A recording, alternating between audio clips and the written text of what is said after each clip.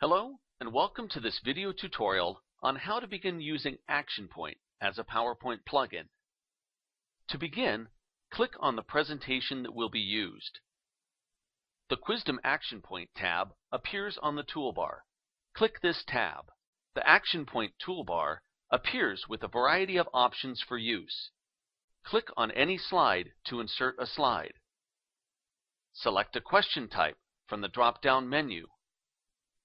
Type into the template to add your question and answer choices.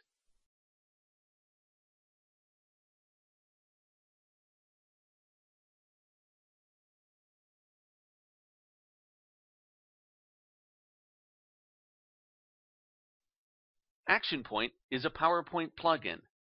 PowerPoint tools can still be used to modify a slide.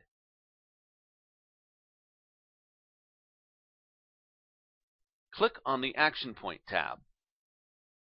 Select the answer choice, points value, and timer from their drop-down menus.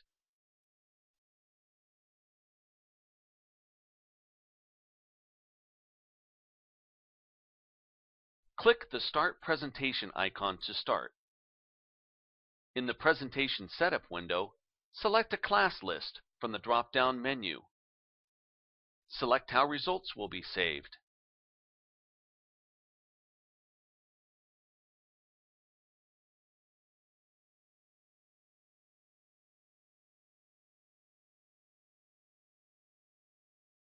Select the presentation mode from the drop-down menu. Note that presentations can also be played as games. Select remote settings. Select timer settings.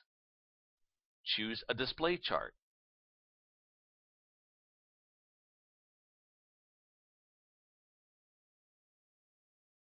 Click OK to close the window and start the presentation. Turn on all remotes at this time. The Qwizdom toolbar can be repositioned anywhere on the screen. Click on the random pick icon to randomly choose students to provide a verbal response or feedback. Navigate through the presentation using the arrows. Navigation can also be done via the instructor remote or Q7 tablet. Remotes will automatically turn off when the presentation is ended.